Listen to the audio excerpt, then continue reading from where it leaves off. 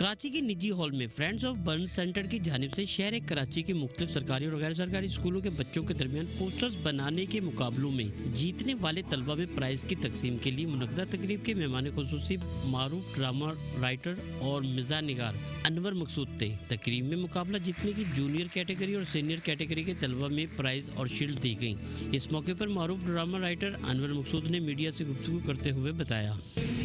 اور یہ burn centre جو ادارہ ہے یہ اس ملک کا میرے خیال میں سب سے اچھا ادارہ ہے، جس محبت سے یہ لوگ کام کرتے ہیں، اور جن بچوں کو انعام ملا ہے وہ کام بہت اچھا ہے۔ اگر یہ میری بات سن رہے ہیں لوگ تو ایک مرتبہ ضرور جا کے دیکھیں برن سینٹر کو، سول ہاسپٹل کے ساتھ ہے اور انگریزوں کی بنائی ہوئی عمارت میں ہے، دروازے بھی وہی ہیں، کھڑکیاں بھی وہی ہیں، اینٹیں بھی وہی لگی ہیں، بہت خوبصورت ہے،